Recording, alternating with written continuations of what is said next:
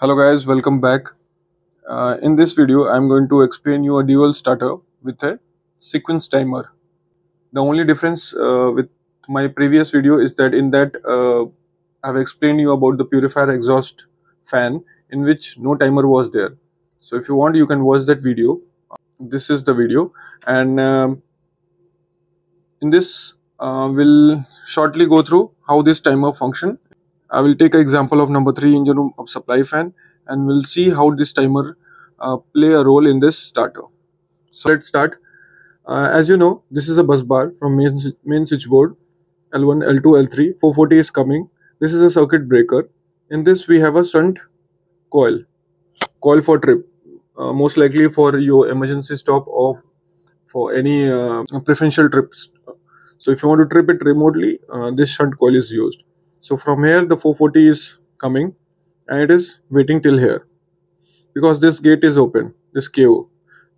Once your KO main contactor, you can see here I have written, this will get energized, then only this will get closed. So 440 is coming here and it is waiting here.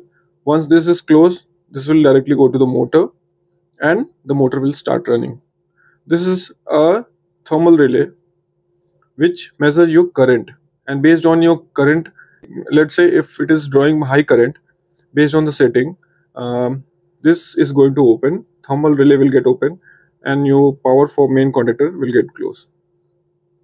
So I think this power circuit is clear because the main power 440 is reaching till here. Now we'll see the control circuit. The two tapping, it is connected to the breaker. Here we have a breaker, and after the breaker we have a transformer which convert 440 to 230, and from here we have a two connection. One, it is going like this to thermal relay, and then to the thermal relay and to the main contactor, and this is your timer, and the other connection is for this is your space heater for the motor.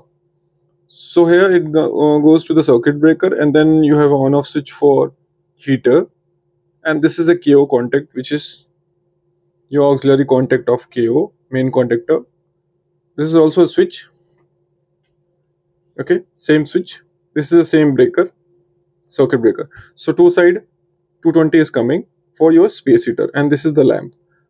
So now 220 is coming till here, and this is normally closed, but you can see here this is a contact of timer, and this you can see this is normally open.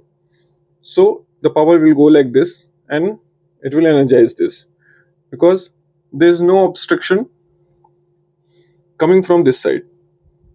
So as soon as this breaker is connected, this timer will get energized, and your timer is having 20 seconds of delay. This is on delay timer. So what it will do, once your breaker is connected and directly the power is coming to this timer after 20 seconds, this will close this contact. So after 20 seconds only, the power will reach here. Once the power reaches here after 20 seconds, then only if you switch, this is an on off switch, this is not a push button, this is an on off switch.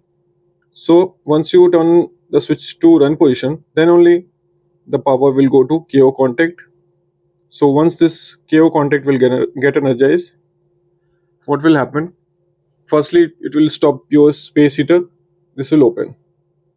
Okay, your normally open contact will become normally closed, and normally closed contact will become normally open. Once this KO coil will energize, so this energizes, this will get open, this will get closed.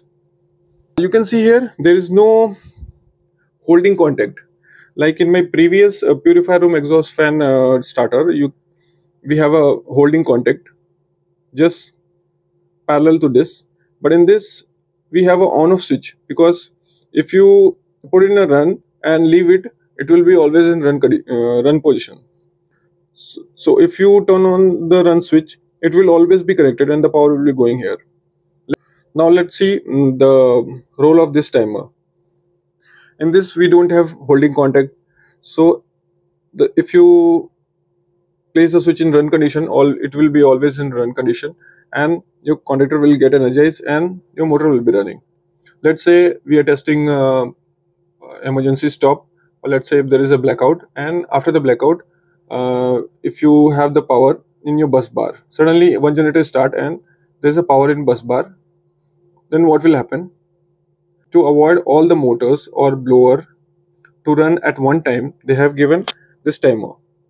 So what this timer will do, once the power comes in bus bar, this will wait for 20 seconds, then only it will start. You can manually off it, but let's say you forgot to off it. Let's we say like 4 blowers are there in the engine room and all are in run condition, and you forgot to off them. So if 4 are going to start at one time, there will be a load on generator. To avoid that, they have given a timer. So like let's say this is having 20 second, the other one will be having 25 second, others uh, will be like 30 second. So there will be a time gap of few seconds. At one time, many starters are not going to give load to the bus bar. So this is the role of this timer in this context, and this is very simple. So I hope you get to know something.